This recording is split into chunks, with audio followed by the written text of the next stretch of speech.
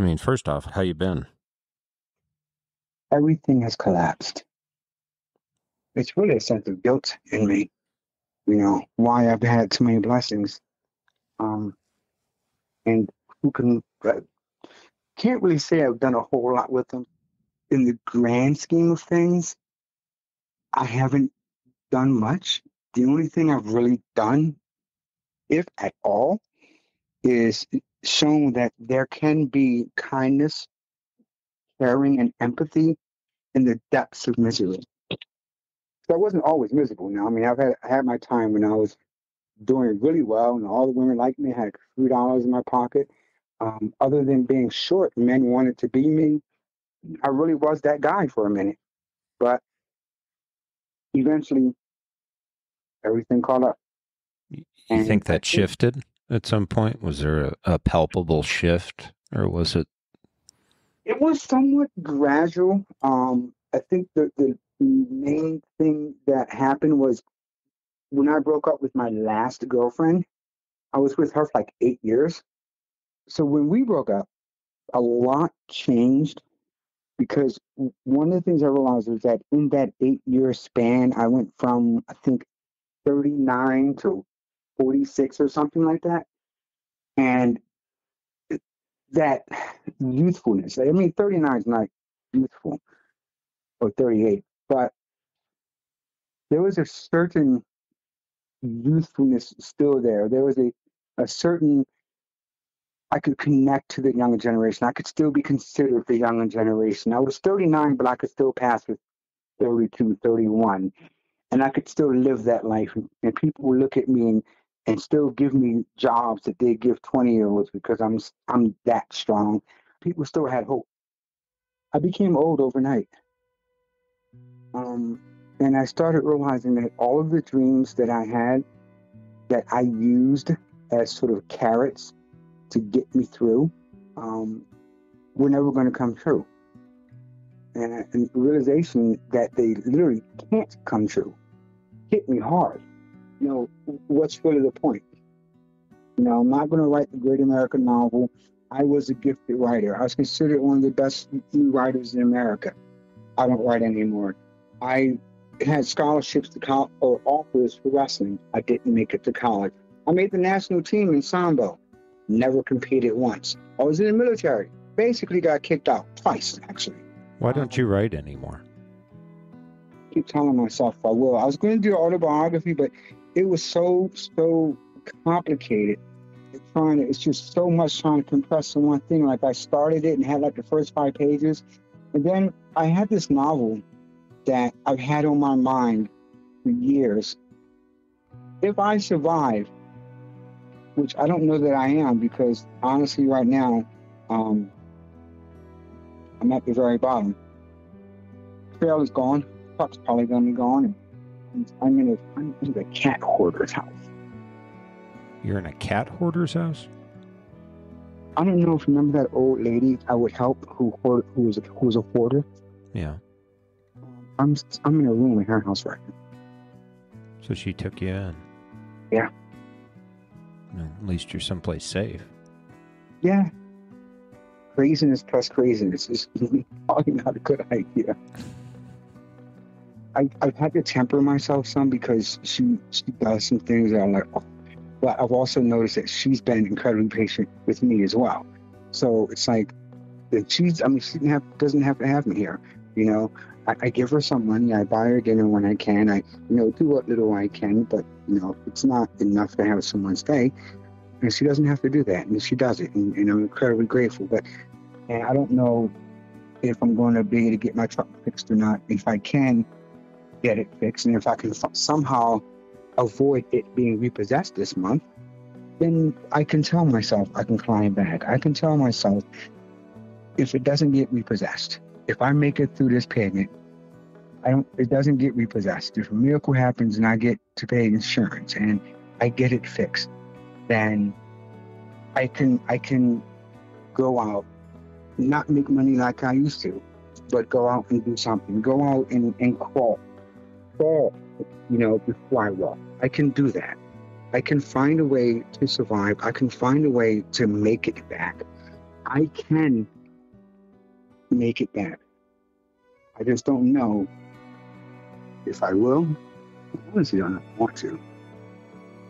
And the reason I know I can make it back is because God loves me for some reason, and I know who I am.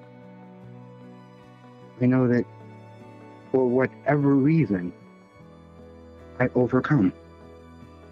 Until I don't, I guess, right? From the Redacted Podcast, I'm Matt Bender, and this is Murdering Malachi, Episode 7. Eventually, everything caught up.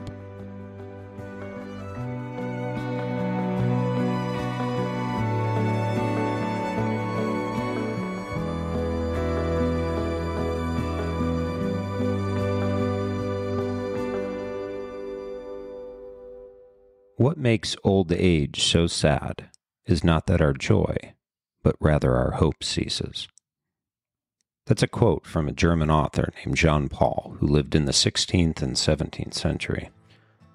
What Malachi just described is a very understandable feeling with many, reaching that point in your life when your age catches up to you, and the sudden realization that you're not that young anymore. The dreams you once had and always thought you had more time to accomplish now seem unattainable. You could almost call it a midlife crisis, I guess. That's a tough period in life for a lot of people, and we usually associate it with some 55-year-old guy going out and buying a new wardrobe and a sports car. But what happens when you find yourself at that age and with that same feeling and you have nothing? No 401k, no health insurance, no house, no family. To say that must be tough is kind of an understatement.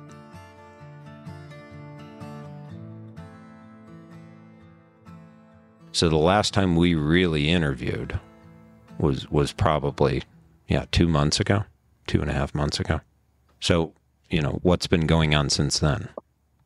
So, I don't know, just know I was in the hospital. I think that happened afterwards. I think that was 3 weeks ago. So I've had 15 surgeries in my life, all sorts of random stuff. I've had a broken back where they weren't sure I was going to walk again.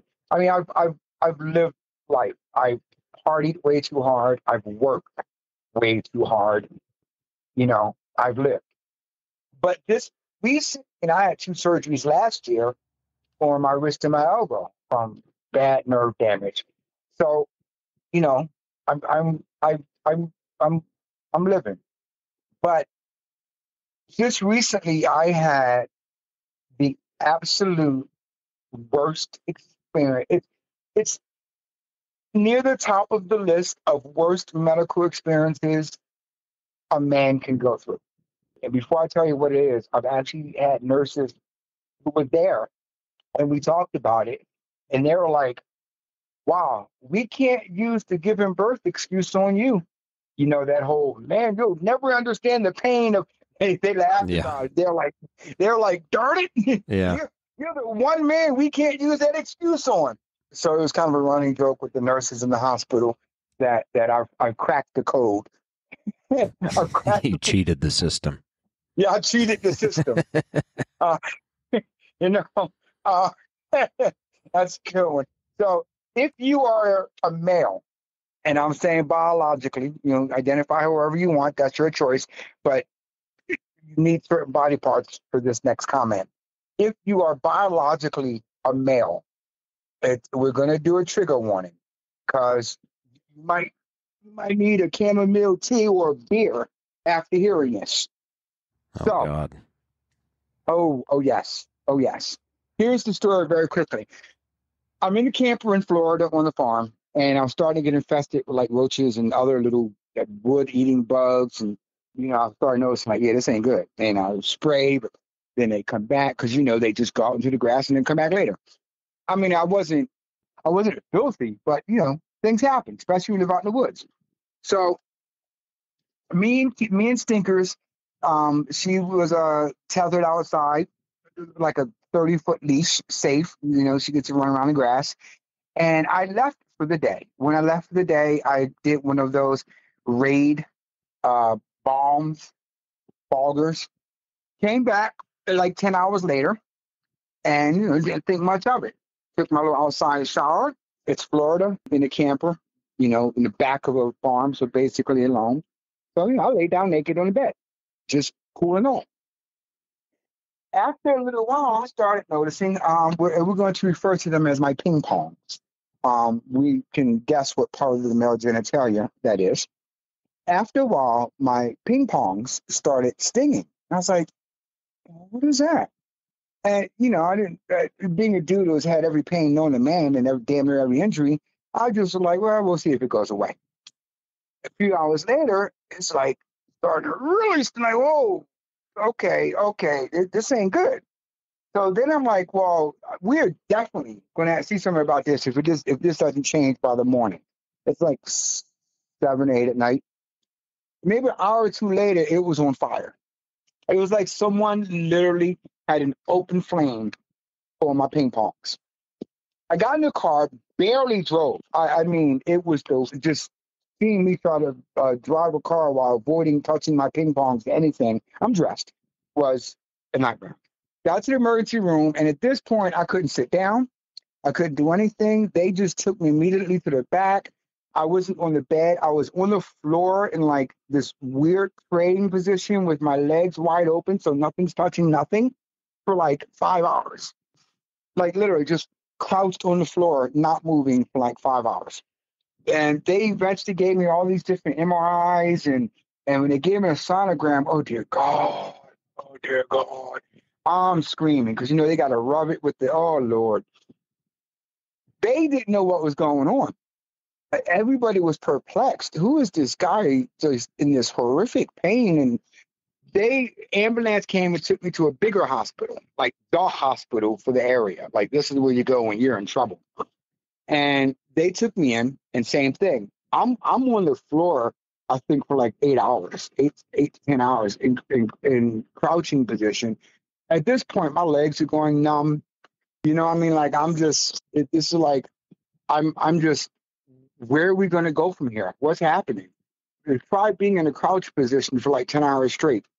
Not fun. So they came in, they didn't know what was going on. So they're like, we're just going to take you to surgery. We think maybe your testes are tied up. We don't know what's happening. And I think by the time they were ready to take me to surgery, I was kind of able to lay down in like this weird position because my legs couldn't hold me anymore. And I found a way to like lay down with one leg up, like almost like I'm in a gynecologist stirrup, but I'm unable to move at all. Like any movement at all was just this horrific pain. Finally, they took me to surgery. The surgeon came back, and I think it was 2 of them. I've learned from experience, anytime 2 doctors come into a room, you're in trouble. They always come as reinforcements if they've got some news to tell you. The doctor comes in and she says, so this is what happened. I'm like, we were about to perform a surgery. About to? We were about to perform a surgery when we noticed the skin was falling off your ping pongs right in front of us. Oh, jeez. Sorry, what? Yeah. Holy shit. So we're trying to figure out what it was, and no one can. And I eventually thought back to the rote fogger. It must have seeped into the linen, which I did not cover, didn't even think about covering. So I had a pure chemical burn on my ping pongs and part of my penis, where all the skin was gone. Now, holy shit. I don't know, for people who are unaware of this, I know it very well from my burns, because I've had like 8 skin graft surgeries for burns. I told you I've lived it. But when you have no skin, that is completely open nerve endings. On top of it being on the ping pongs, which is the single most sensitive. Well, we all know, just tap your man's ping pongs very lightly and see how he reacts. Lord Jesus, I was what I call pain paralyzed for like 3 days. My upper body could move a little.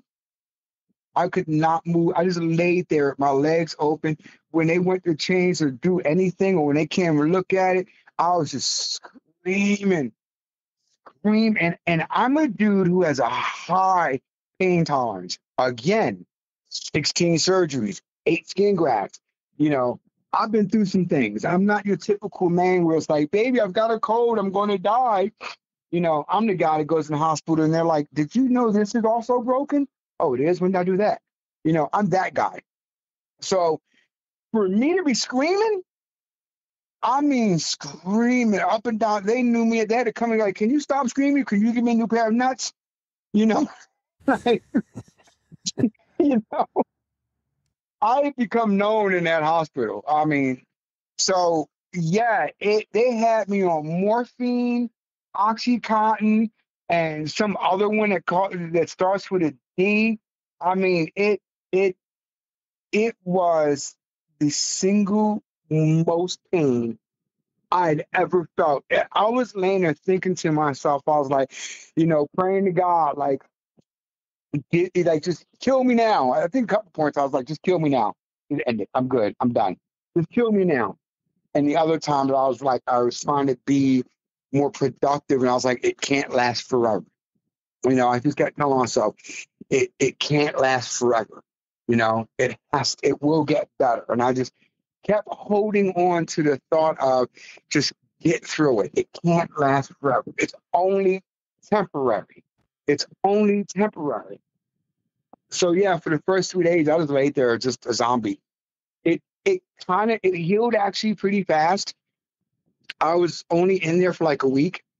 And they were like, you know, you can go, but it was weird. Like once I started healing, because of the nature of who I am, you know, being Gen X, you know, we can pick up our arm and carry it to the doctors and be like, hey, can you sew this back on? Because I'm that type. Once it started healing and I was able to get up and kind of walk, which was a monumental task. But once I kind of was able to walk, it started healing faster. And they're like, well, you know, you can go. Just, you know, take care of yourself. Be careful. Don't do anything. You know, continue resting for another week or two. But once I got back, the crazy farmer later basically had evicted me while I was paralyzed in the hospital. And I was able to make arrangements for someone to move my trailer to some veterans yard. You know, I rent some space for him, but it was trashed out. It had needed to be cleaned and sanitized from whatever bug spray remnant was left. It was just a horrible, horrible ordeal. A local animal rescuer had taken stinkers while I was in the hospital, so stinkers were safe. But when I got out and I went back to the trailer, I couldn't live in it. And I did not have the physical ability to clean it or do anything. So I slept in my car for 3 days. At the end of that 3 days, I was back in the emergency room. Same pain, same hospital, the whole rigmarole. And at first they're like, well, what's, because it wasn't the same doctor. What's going on? You know, why are you hurting? They didn't know what was going on. It looked weird. And then I think somebody was like, oh, wait, we remember him. And they sent me back to the big hospital, Same surgeon came in, and I explained to her that, you know, I was not in a position to do any staying still, you know, like a normal human being, lay down in a bed and watch TV, that I'm sleeping in a car, surviving. And basically what happened was that I caught an infection because it was healed enough to go home, but it wasn't healed. So here I am with skin regrowing on my ping pongs, and that skin is now swollen and infected. So needless to say, it was massive pain again. So I'm in hospital for like another week and a half or something like that. And then finally, I get released from the hospital, and I'm unable to do anything. You know, I'm in my trailer for days. I think I eventually moved it somewhere, and that was just sort of the catalyst for just the fall. It went downhill from there. But that in it of itself from all the hospital stays I've had, from all the multiple injuries I've had, from the self-inflicted wounds I've had. It's just that was absolute ninth or third circle of hell type of pain. I don't know that I would wish that on my worst enemy. Like, you'd have to do something to my daughter if I had one. You know what I mean? Something bad for me to want to wish that kind of pain on any human being. Are you kind of healed up now? Well, I'm healed because that's what I do. Yeah. It's still sort of prone. Like, I've got to be aware, which I'm a clean person anyway, but I've really got to be extra aware of, like, okay, it's a really hot day. Let me take that extra, shower. Let me take that extra thing. Let me not wear something that's going to cause them to, rub up against me. Like, I've just got to be aware that they are extra sensitive now. They already, it's already an area, like, if you're a, self-aware human being, it's your genitals. You already want to be, a lot of people don't. The stripper, trust me, I know. You'd be surprised who doesn't take care of their genitals. But a normal, healthy, self-aware human being is already sort of extra aware of their genitals. But now I have to be extra, extra aware. But all in all, it's healthy. It's more along the lines of just the snowball effect it created on my life in general. Yeah.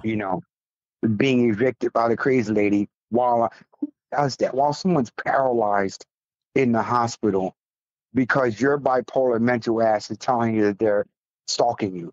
It was just craziness, Like I said, her boyfriend, who was the actual landowner, told me that he hid all of his guns. But it's a snowball effect. I just started losing everything. So you don't have your trailer anymore, and you don't have the space to put it on, even if you did. No, the trailer got repossessed because I could no longer keep up with the payments. Yeah. The jobs I used to get are not hiring me anymore. No matter how bad life goes, I could always just go get hired by a moving company and, make a few hundred or whatever. I could always go unload a cargo ship. I could always, no matter how bad life got during the bad times, I knew my one saving grace is that I'm Hercules, and I could always go out. There were times I'd make some really good money just because they had a really, really strong guy who knew what he was doing, who wasn't just strong, but knew how to use it. There were a couple of times I made like $50 an hour because I would get like a job on state property or on like government property, just doing manual labor. But because I was trustworthy and strong, I could get those. I just got turned down for the first time in my life recently by a moving company. And it's like, they're right. I think two of them did. And I was like, oh shit, like, that's my safety net. I guess, being 54, they're just like, no, you can look like Arnold Schwarzenegger, but you're 54. We're going to give this job to the 20-year-old. You know what I mean? Yeah. Well, and That's just, your healing probably, that's not the best to be doing while you're healing either, I'm sure. oh no, the doctors told me I should not be doing that stuff anymore. Getting sweaty, lifting.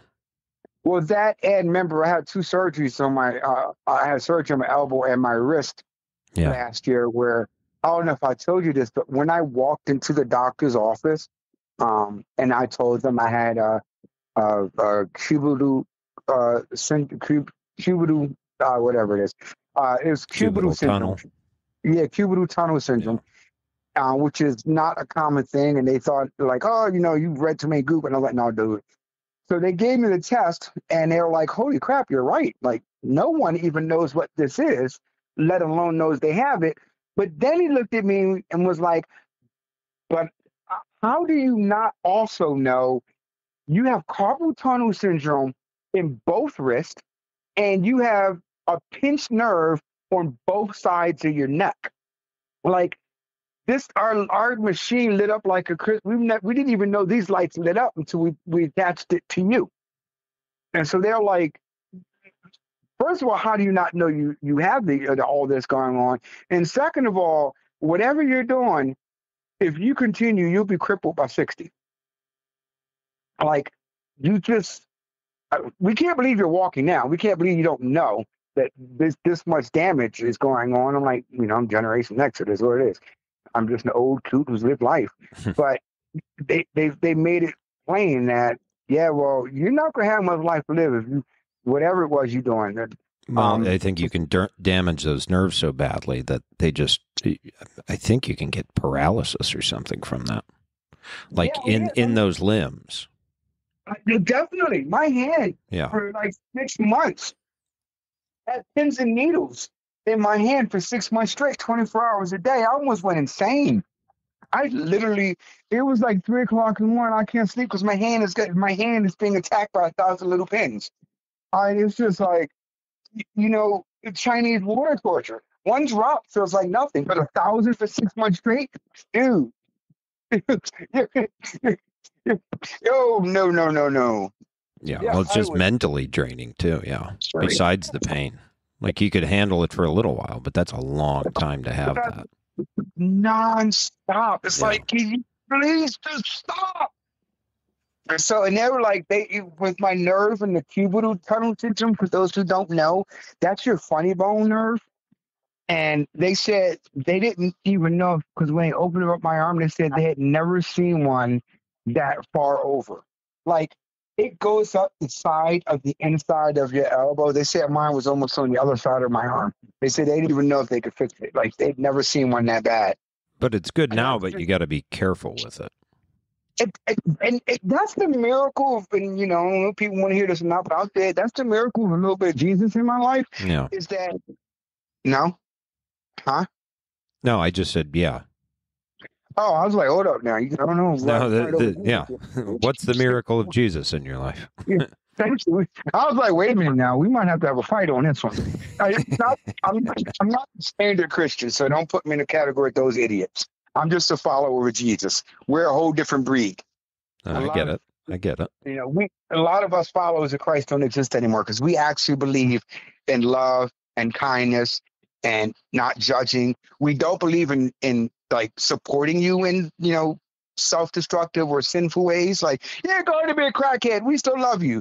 Go ahead and sleep with 1,000 people at night and catch every disease known to man. We still love you. No, but we're just like, look, baby, we love you, but you might want to look at what you're doing.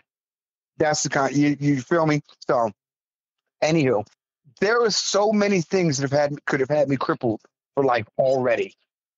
So many things that could have me, walking like Igor. The fact that I'm basically a functioning man, the fact that I can still fight off a mugger and protect an old lady, I might end up in the hospital with 2 weeks now. I'm not going to recover too quick. But the fact that I can still protect the vulnerable, the fact that I can still walk upright is nothing short of a miracle. But there's also the reality that I roll the dice one too many times now. It's all going to come crashing down. I lift up. The reality is, if I lift up one refrigerator now, that refrigerator, everything might pop. That nerve will break. That ligament will break. I've got frozen knee syndrome, which means that everything in my knee is damaged. Yeah. But it's not damaged bad enough that, like, I can't walk, but they're like everything, the ACL, LC, everything is a little damaged. So it's like, body's just falling apart. Yeah. Yeah. But if you push it, you're going to be in a wheelchair. So for someone whose life has been up and down, penthouse to park bench, and with my demons and with my issues and everything that's going on, I don't have a 401k.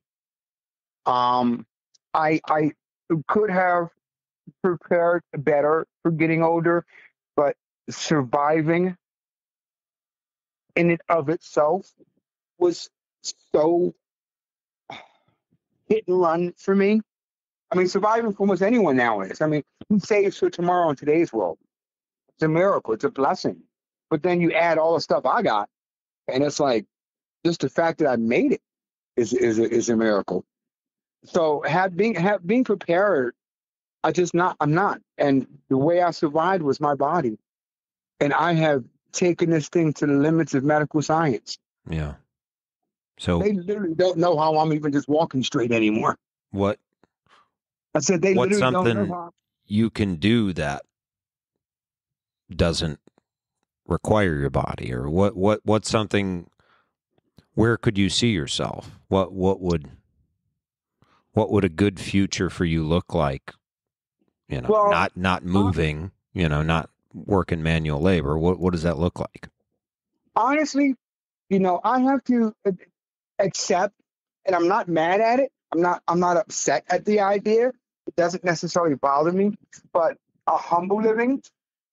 My one other skill, my one other thing beyond manual labor was my addiction counseling. But there are certain reasons that Florida it's different from where I was certified, so I can't do that here.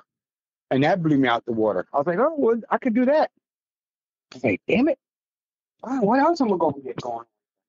So for me, I could be an old dude just working the shop. I could be that old cooler, you know, working that little wood shop somewhere, small little, something simple to pay the bills, and I'm fine with it. My main thing is my wants at this point in life. I mean, I've lived it. I've done the whole been on stage for a bit. I've had the gorgeous girlfriends. I've lived some life. I lived more life than most people in some ways, worse life than a lot of people. But I've lived, and I'm okay with the fact that I've lived. Right now, if I could just have some quiet, small, peaceful little corner to call my own, definitely a little bit away from the neighborhood life. I don't want to hear Pookie playing that music 3 o'clock in the morning. I mean, no one does, but especially me with PTSD and other issues. Like, that's why I went to the farm. Just, like if I could get another camper that's actually mine and not one that's on ridiculous payments that I may not be able to afford for a month or two and then it gets repossessed. Just something small that's mine where I could bring stinkers.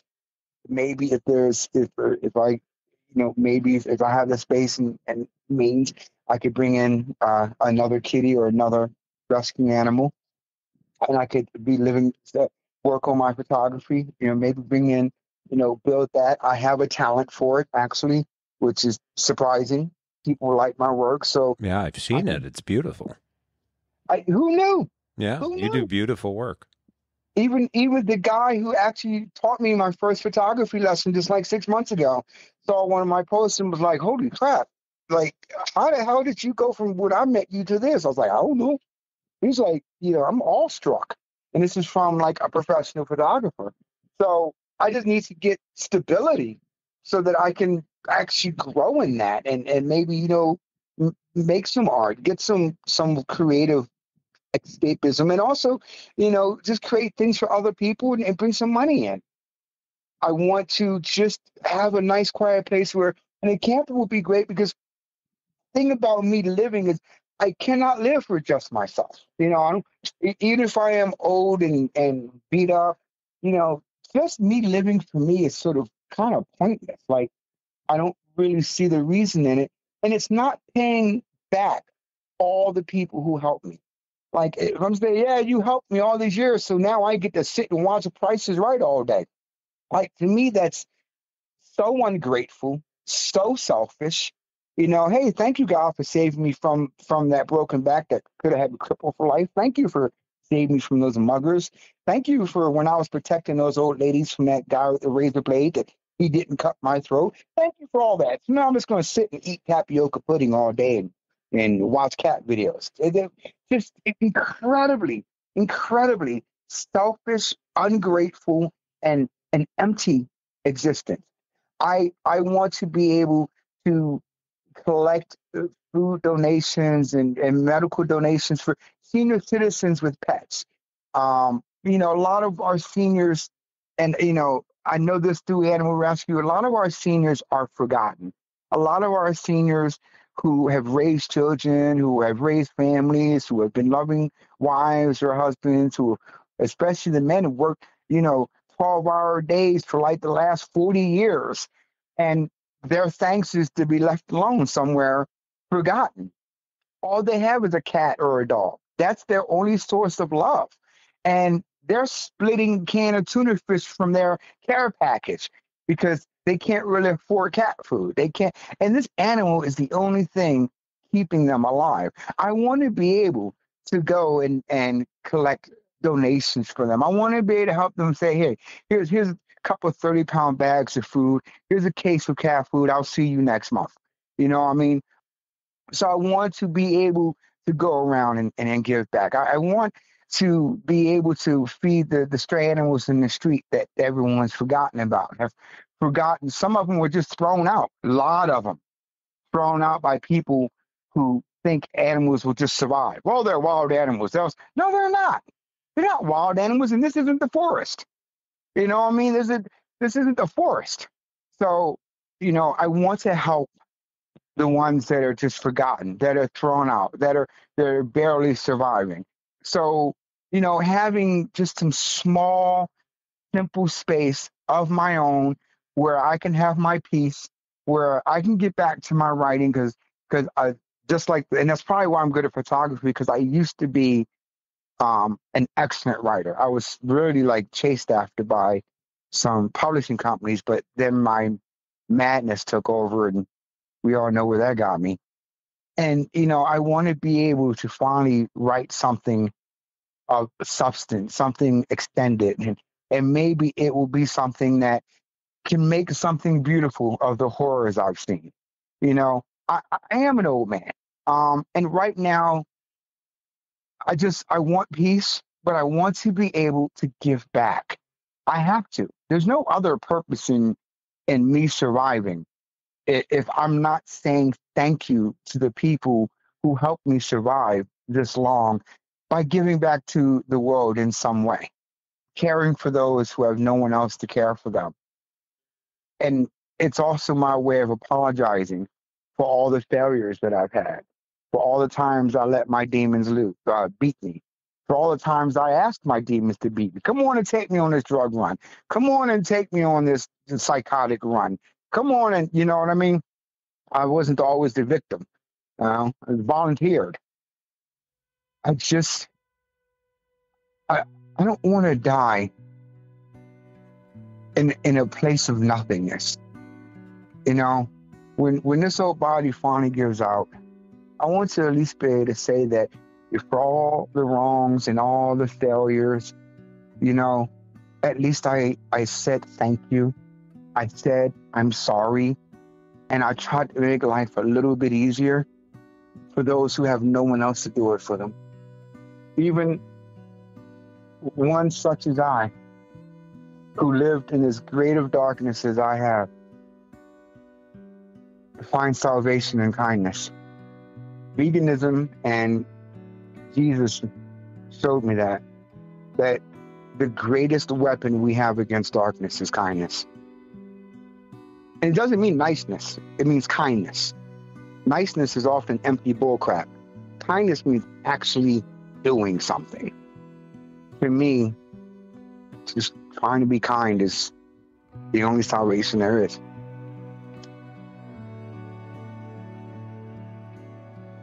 Maybe the journey of life isn't about necessarily becoming anything, but maybe it's more of a unbecoming of everything that isn't really us, so that we can be who we were meant to be in the first place. Maybe that thought can apply not only to Malachi, but to a lot of us. It's something we face as we get older, gain wisdom. The ego of who we thought we were, or who we were supposed to be, dies, if we're lucky. Maybe we're not that hard-working, successful business person we thought we were, or the perfect mother or father.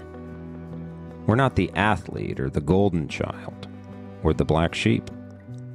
We're not addicted to drugs, ruled by vices, or as ugly as we were always telling ourselves we were. We're not the party animal, or the prude, or the person who has everything together, or the one who always messes everything up. We're not any of these things. And maybe we just need a chance, a little time and understanding to prove the world otherwise. When we first started this series with Malachi, the idea of murdering Malachi was more of a figurative than a literal title. Someone who was trying to shed the person that abuse and mental illness, poverty, and drug addiction made him think he was. In the end, he's not really Malachi. He's just a man named Eric that grew up in Philadelphia in the 1970s. We've decided to start a GoFundMe for Eric with the goal of giving him an actual use travel trailer. Something with a proper bathroom and a small kitchen and a place to put it for a year. We figured we'd try to raise about $30,000 and that could get it done.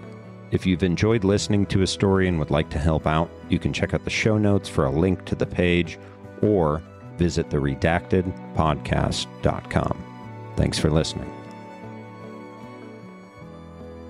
The Redacted Podcast is produced by myself, Matt Bender, and my wife, Pamela Bender.